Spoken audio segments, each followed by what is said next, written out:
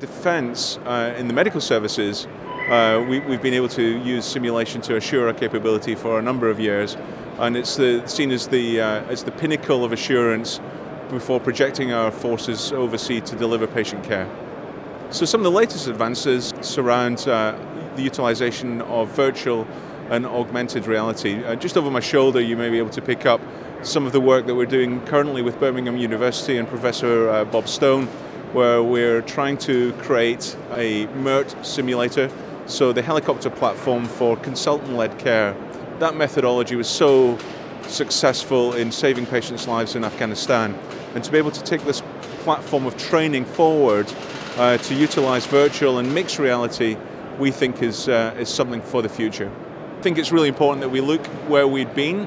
we look at the success we've had through simulation, and certainly if we reflect back to 18 months ago in Grit Rock and the pressures of delivering patient care in the most robust, arduous of environments, and the rigour of a West African jungle against the Cat4 pathogen, the most virulent disease in the world, we use simulation to assure that capability.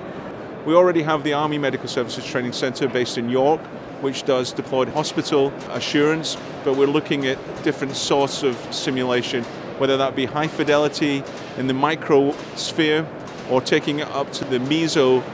simulation field where we're assessing teams and departments, or looking at the micro simulation where we're looking at a whole system end-to-end, the physics and chemistry of a capability.